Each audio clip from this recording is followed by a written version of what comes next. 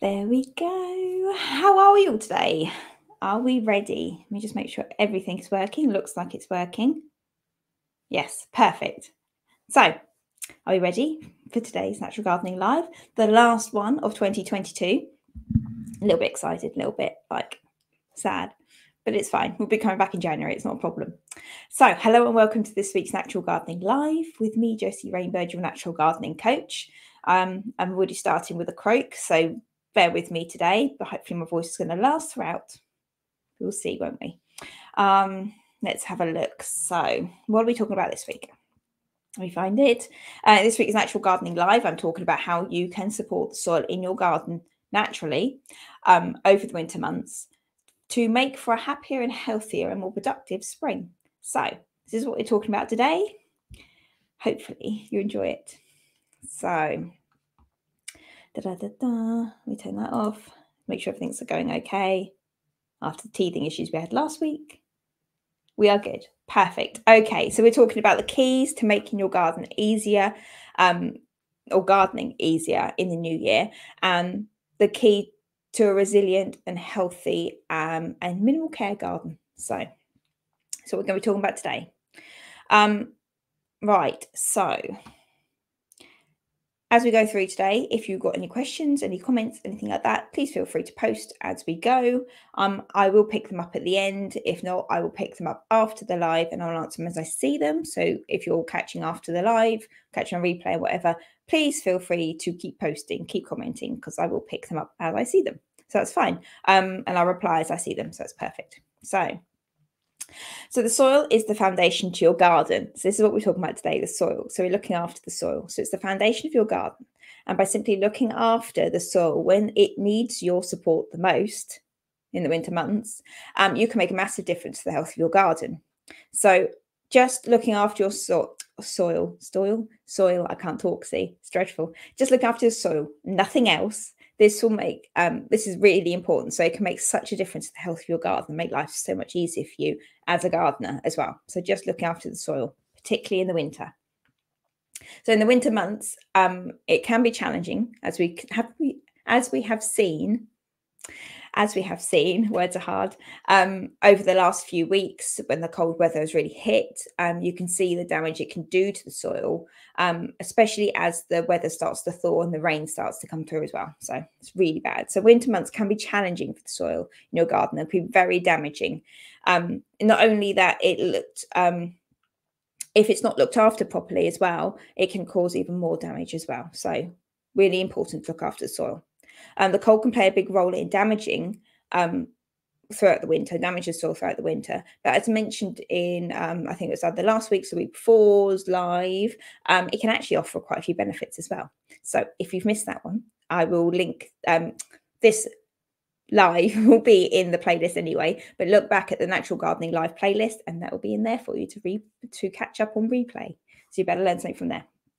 So yes, so the winter can offer some benefits as well as to cause damage to your soil. So don't write it off completely as a bad season. It can offer some nice benefits as well. So once the soil drops below a certain temperature, so this is about 7 to 10 degrees, thereabouts, which we've consistently been in for the last few months. I think today was the first time in easily 8 weeks, I would say, that we've been over 10 degrees and where we are in the south of England. So yeah, consistently, once the soil drops below a certain temperature, so it drops below 7 to 10 degrees, the soil will start to feel the effects of winter. So the insects and invertebrates that live in the soil will slow down. They'll start to die off as well, which isn't good. The soil structure will freeze or start to freeze and solidify. Start to solid? That's not English. Solidify, start to freeze. And the plants living in the soil will stop growing and germination will be put on hold. So this is what happens when the soil temperature drops below 7 degrees consistently over a period of time. This will all sort of start to happen. Everything will slow down and stop. The insects, the life living in the soil will start to just slow down and then die off slowly. So that temperature is the gauge point. As soon as it gets rise in the spring, we get above that temperature, sort of 7 to 10 degrees. That's when the growth starts and germination will kick in and everything starts to moving in the soil again. So that's the point, really. That's the tipping point for your soil, 7 to 10 degrees. Excuse me, hang on. Craig, hang on. Let's have a look. Right, so yes, so plants living in your soil, germination will start to be put on hold. So I've spoken about the ecosystem in the soil many times before because it is an incredibly important part of your garden. As an overall, the ecosystem overall in your garden, the soil ecosystem as its own component is really important. As I say, the soil is the foundation to your garden, so that's how important it is. So I've talked about this lots of times, and I will share the playlist I've got for soil care, which has got all the videos I've done on anything to do with soil in. I will share that in the description. I'll post it in the group. So if you're catching me from the Natural Garden Coaching group, I will post it in there for you. And I'll post it in, if you're catching me on YouTube, I'll put it in the description for you as well, so you can catch up both places. So it's fine. If you're on YouTube, I'll also link the link to the group as well, so you can join if you want to. So I've spoken about the ecosystem lots of times, the soil ecosystem, not just the ecosystem, the soil ecosystem, lots of times before. And as I said, I've done lots of videos on it as well. So it's the strength of your garden. It is very important. It's the foundation, as I say, it's the foundation of your garden. So to paraphrase some previous videos that I've done, with good soil comes a strong and healthy garden. I was nearly going to say with great power comes great responsibility, but that's not right either. With good soil comes a strong and healthy garden. So that's how important the ecosystem in the soil is to your garden. So during the winter, the soil needs your help the most. So there's lots of ways that you can support the soil in your garden, but there are a few key ways that I wanted to talk about today, if you let me. I'll talk about today, which will make the soil care, especially in the winter months, much easier and much less stressful for you. So point number one that I wanted to make today was understanding the type of soil that you have in your garden is key. That is the first step. That if you have a new garden, if you are moving house, if you are a new gardener and you haven't really paid any attention to your garden before, first step is understanding what type of soil you're working with, because this will make your life so much easier and care of your garden and making care easier for you. So let me know in the comments if you have or do know what type of soil you've got in your garden. If you know the pH, fantastic, but do you know actually what type of soil that you've got? So I will talk you through this in a second to find out how it is, how you find out what type of soil you've got if you haven't already. So let me know in the comments if you know and if you want to know. So I've lost where I am already. This is me. Let me know in the comments. There we go. If you... We'll get there, people. We'll get there. If you have not taken the time to know the type of soil you have, it's definitely worth doing. As I say, your garden is actually may actually have several different types of soil in it, depending on the age of your garden, the history of your garden, and how it's built. Yeah, so there can be different types of soil in different areas of your garden, different pHs as well in different areas of your garden. So it's really worth looking and maybe digging around in different areas of your garden to find out what type of soil you've got in different spaces. So maybe worth doing. If you've got a big garden, as I say, if you've got a big garden, it's worth checking top and bottom of your garden, or if you've got clear defined areas, like you've got a wooded area, or if you've got more of a meadow kind of space, that kind of thing, it's worth checking because they will be notoriously kind of different types of plants growing there, leading to different types of soil. So it's worth checking different spaces in your garden, especially if you've got a big garden. So a simple way to test the soil type that you've got is by digging a hole. I don't mean to sound patronizing right now, but it is to dig a hole. So it can be a small hole, so you can do it with a trowel, or you can do a slightly bigger hole with a spade, whatever you want. So if you use it with a spade, a really good way of doing it is like using the spade as a gauge. So you do like spade blade wide, like square. So blade to make it square. How else better to say it without having a spade in my hand to show you. So you can either do it with the trowel if you've got smaller space, or do it with a spade if you want to do something a little bit bigger. Granted, with the freezing temperature that we've had recently, it might be quite difficult to be able to dig a hole in your garden. The soil in our garden is fairly solid, and you don't really want to disturb the, as I say, the ecosystem in the soil at the moment. It will be suffering on its own with the freezing temperatures. So to dig it up might do some more damage. So this might be worth doing if you're thinking about doing this now. Do it in the spring when everything starts to thaw and wake up again and get happy and moving. So just leave it a little bit, but it's definitely worth doing. So dig a hole. And with the earth that you dig out the hole, so however you do it with a spade or a trowel, with the earth that you dig out the hole, take some in your hand, your glove. If you want to wear gloves, take some in your hand and look at it. Just look at it. So you can look at the consistency and the colour. You can look at what the makeup of it is. So you can clearly see from this first step whether you've got clay soil, sandy soil, silty soil, chalky soil, or loamy soil. You can clearly see this by the way it looks. You can just see. So observe. Have a look at the soil you have in your hand and see if you can identify what you think the type of soil that you've got. Next would be you give it a squeeze. Squeeze the soil in your hand. Now, if it clumps together, if it sticks together, you know it's going to be more clay soil. If it crumbles, like the second you release it, it doesn't stick at all, you're going to have more sandy or maybe even silty soil. So I can't talk today, it's dreadful. Silty soil.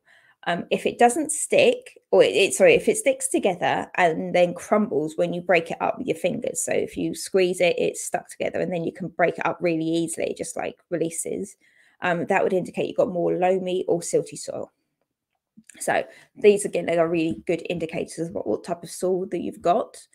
If you want to get into more technical terms of it, you can get soil testing kits, so it can tell you what the pH is of your soil, what the mineral content is of your soil, what it's lacking and everything like that. So you can buy those online. You can get them in garden centres as well. You can get basic ones that tells you the pH and a few mineral content levels of minerals.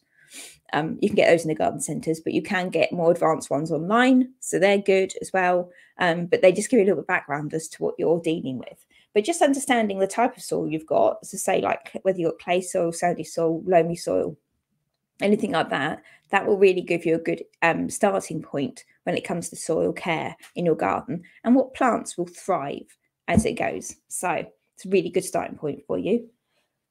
Oh dear. And it's nearly Christmas and I've got a sore throat. Okay, there's people with worse colds than I've got, but it's fine. Okay, so testing kits. So understanding the type of soil. Just going down my notes.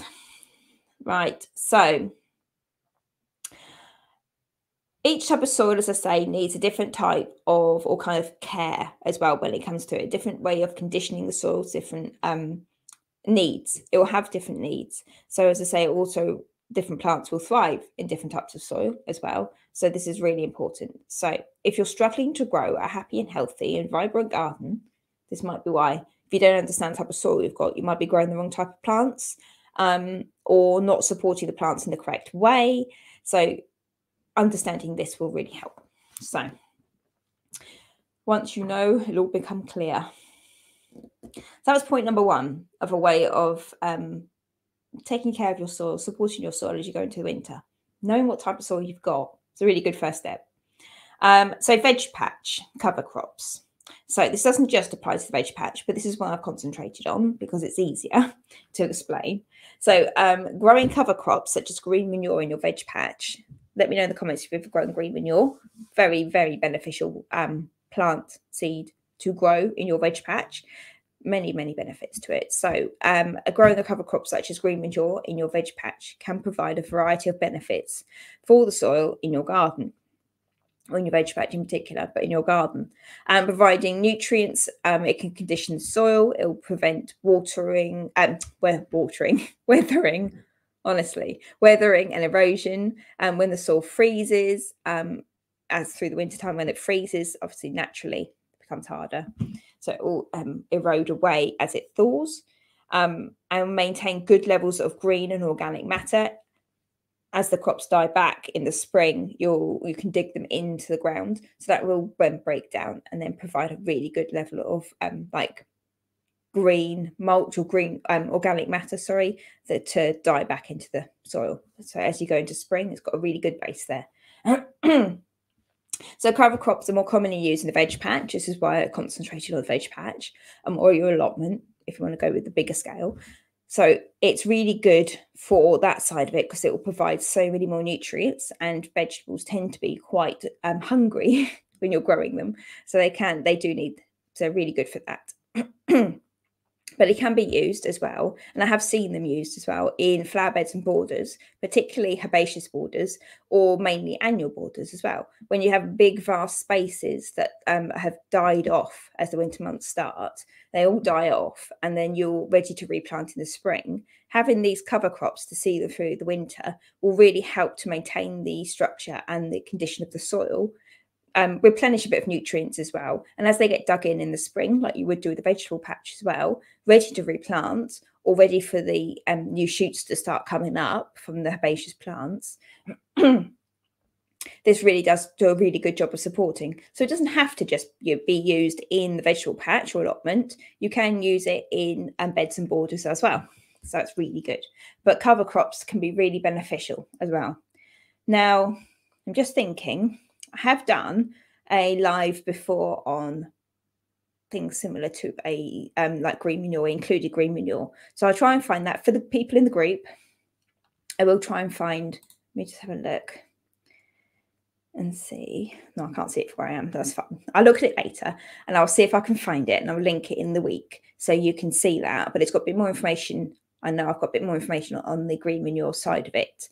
I'll try and find a bit more if I can find some maybe some blogs or something on how people have used it in the garden, so for the flower beds and things as well, so you can see. But cover crops are really good, and they're not used enough. People don't sort of think about them so much anymore, unless you're in a veg patch. So that's why I wanted to mention that today. Here we go. Mulching. So now I have spoken about mulching so many times before, and I will forgive you for huffing at me if you want to huff. It's fine. But mulching is really important, and especially for care for the soil as well, to help with conditioning, help with general overall soil care and the health of the soil. So mulching is incredibly underrated, should be done a lot more.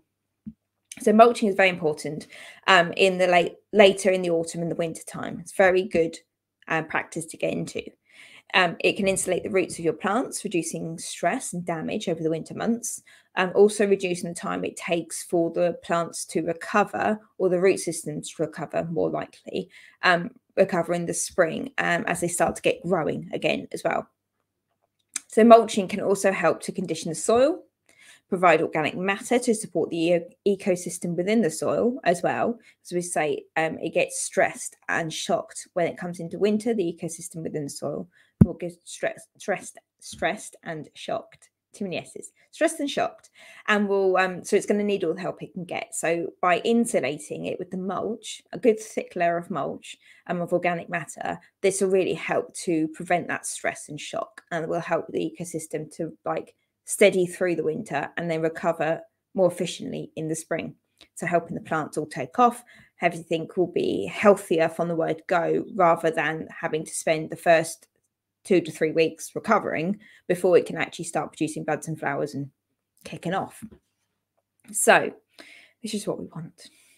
So all around, a very easy way of taking care of the soil, regardless of the type of soil you have. So if you're not sure what type of soil you've got, mulching is a really good starting point. You can just get on, give the garden a good mulch, and then you know that you've done something to look after the soil as you go into winter. So it's really good.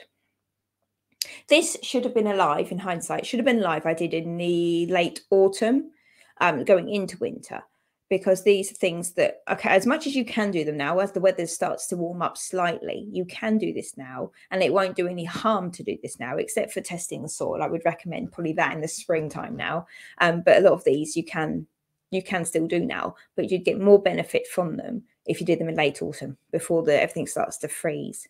So something to bear in mind if you ever rewatch this. Save it for the autumn time. Rewatch it then. I might reshare it then. Might be a better idea. So yes, all around easier way regardless of the soil type you've got. Sorry, coughing into the microphone. Yes. So types of ways you can mulch your garden. So you can mulch with compost, so homemade compost, bought compost. You can buy bags of like mulching material as well, which is like really thicker, fibrous compost. So you got well rotted manure you can use. It has to be well rotted because if you use more fresh or less rotted manure, if you like, fresher manure, it can burn the plants and then it can affect the pH of the soil and make the soil, it can affect and damage the soil as well. So well rotted is the best way to go. So if you can make sure that if you're getting it from somebody else, if it's not your own animal dung heap or whatever, and make sure that it's well rotted. You can tell because it doesn't smell so much when it's well rotted. You can also buy farmyard manure if you're concerned. So that's fine from like garden centres, then you know it's fine. So wood chips, you can use wood chipping as well. So that's good. And the leaves as well, fallen leaves. So like leaf mold, composted leaves.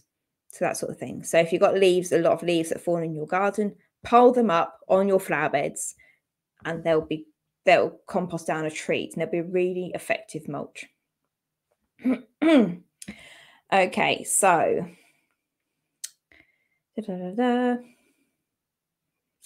so mulching can no, I've done that bit. Yeah, washed out in the rain. Yeah, so the one thing I did do as a little note here is mulching can also help to prevent the nutrients from the soil being leached out.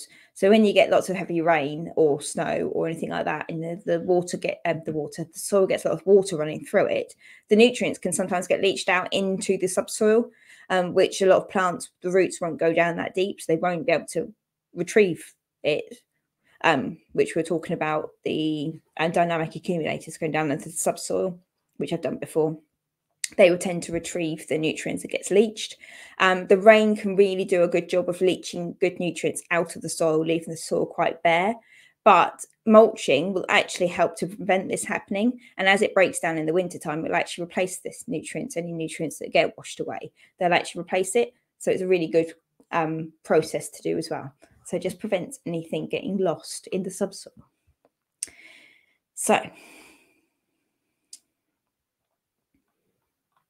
where am I? Okay, so similar to mulching,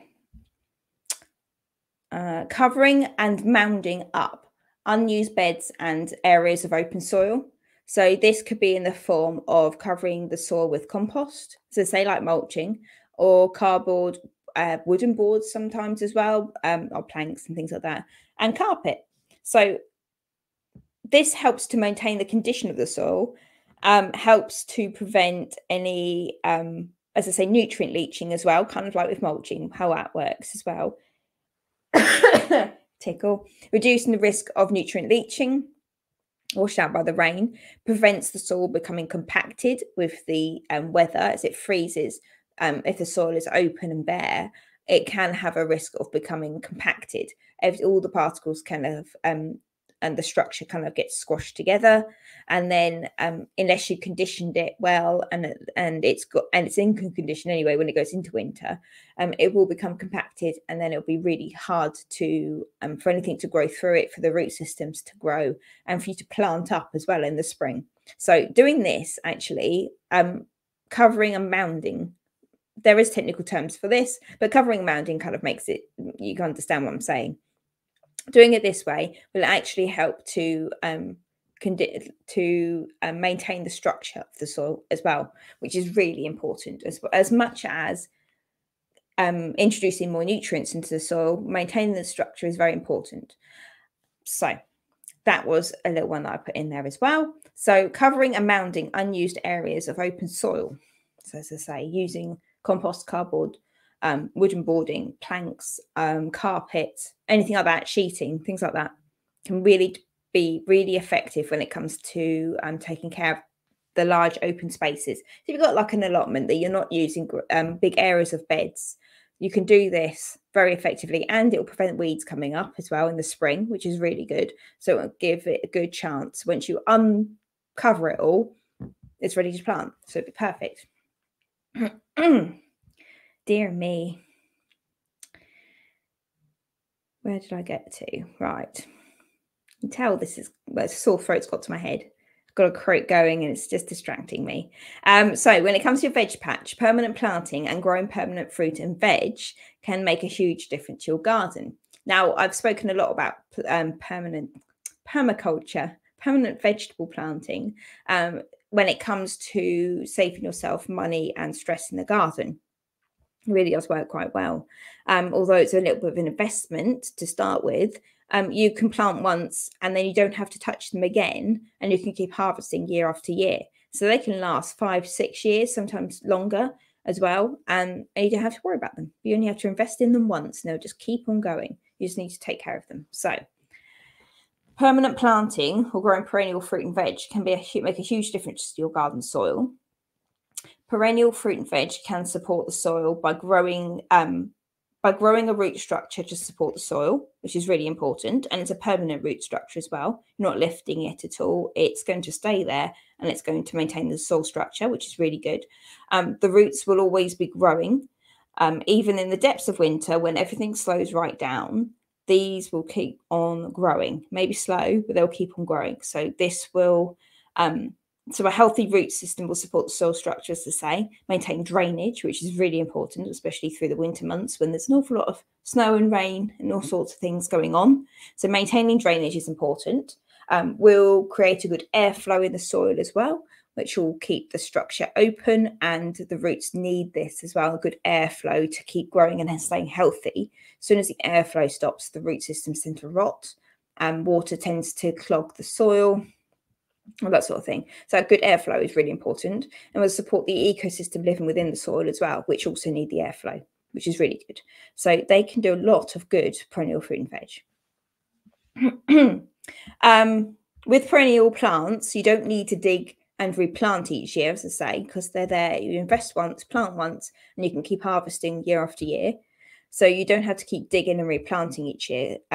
They are continuously growing. This reduces the soil disturbance, which is important. If you've ever heard of like a no-dig garden, having the fact that you're not digging, or you're very minimal digging involved, actually does look after the soil a lot better. It helps to develop the ecosystem within the soil, which will in turn look after your plants a lot better, keep nutrient levels up, and will take a lot of the work off of you, which is what we want at the end of the day. We want a stress-free, easy care garden.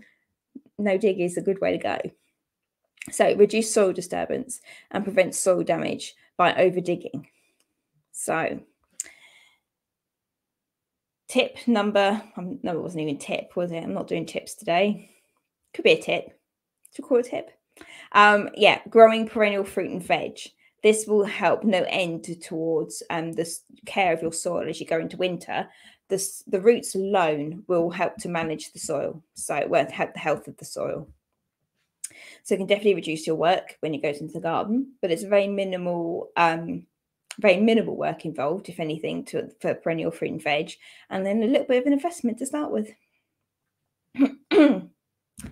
Let's have a look. Where did I get to next? So yeah, by growing perennial fruit and veg, you can also lengthen the growing season. This is the other one I wanted to put in there. Lengthen the growing season with minimal intervention needed. So that's really good. So becoming a lot more practical and common to include more perennial fruit and veg in your garden, rather than sowing and growing new annuals each year. This might be a bit of an investment, as I say, but it does help to reduce the amount of work that you need to put into your garden. So a few options. I've got a few options here as well, which I know I've spoken about before, and I will try and find the blog post that I've done on them as well. So a few options for perennial fruit and veg would be things like rhubarb, asparagus. Asparagus is a good one if you can grow that in your garden, because it tends to be quite expensive if you buy it in supermarkets. Rhubarb, asparagus, globe artichokes, which are coming back into fashion, which is great. For fruits like strawberries, blackberries, and raspberries as well, which in the south here we grow quite readily just in the hedgerows. Not so much strawberries, I will say, but yeah, but blackberries definitely. So yes, they grow really well down this way, but they're very effective perennial fruits. And as I say, asparagus and globe artichokes are really good if you can grow those in your garden as well, to save you a fortune. So much you can do with a globe artichoke as well. If you can see on TikTok, it's good. I was surprised, considering how they were, what's the word? Like, not demonized, but, you know, people wouldn't look at a globe artichoke. And now there's loads of things going on, things you can do with a globe artichoke. So who knew? Who knew? Okay, so as I say, that was a little bit of a tangent going on to perennial fruit and veg, but the way that that supports the soil is important. So that was my 5 ways that you can, let me see what exact wording. 5 ways that you can support the soil as we go through as we go into the winter months, to keeping your garden happy and healthy and productive going into spring. So I will, as we are going through, anything that I've mentioned, any videos or playlists or blogs, anything like that that I've mentioned as we're going through, I'm just seeing if there's anything I've missed to say. I will link in the description if you're watching on YouTube, and in the group if you're catching me in the group. So that's fine. So look out for those. I'll try and put them in the comments as well, so you can find them easily in either way, so you can see that. Yes, I will try and find the bits on the green manure as well, so you can see those, because that's really important. So as I say, yeah, went off on a little bit of a tangent, but hopefully you've learned something, and these will help you to support the soil more effectively. Even if you start doing them from the springtime, you can still use the same principles and understand. It's well worth finding out what type of soil that you have got before you start to try and work out how to take care of your soil and condition your soil and that sort of thing. Starting off with what type of soil you've got is really important. This will also help you to understand what type of plants will grow and thrive in your garden as well. So that's really important as well, because if you're growing the wrong type of plants to the soil that you've got in your garden, whether it's the pH, whether it's sandy soil and your clay soil and you're growing plants that like deserts, that they don't like to be waterlogged, it's going to cause a lot more stress for you, more work for you as well. They're not going to thrive. They're not going to want to live in the garden, in the soil that you've planted them in. So it's going to cause you a lot more problems. So understanding the type of soil you've got will help you to understand what plants will thrive in your garden, and how you need to condition the soil as well. So this is a really good place to start. So by all means, in the springtime, when the soil thaws out and everything starts to grow again, try and find out what type of soil that you've got. Use the techniques that I mentioned at the beginning to work out. I will do the techniques. I'll try and do them as a short as well, so you can pick those up in a shorter video. So I'll try and do that later if I can, and post it for this week so you can see. But yes, that's a really good place to start. To say, any resources from the videos or anything I've mentioned, I will post in the comments and description, and in the group, so you can check that out. And I think that's it for this week. If, yes, got any questions, please continue to comment below. I will keep an eye out, and if I see them, I will reply as I see them. So that's perfect. I will catch you now on, when's the next one? I think it's the 10th, whether the Tuesday is after the new year. So the 10th is the next Natural Gardening Live. So yeah, so this is the last one for 2022. Sad, but exciting, because we'll see you in January. So have a wonderful evening. I will look out for all the bits in the week, and I will see you next year. See you later.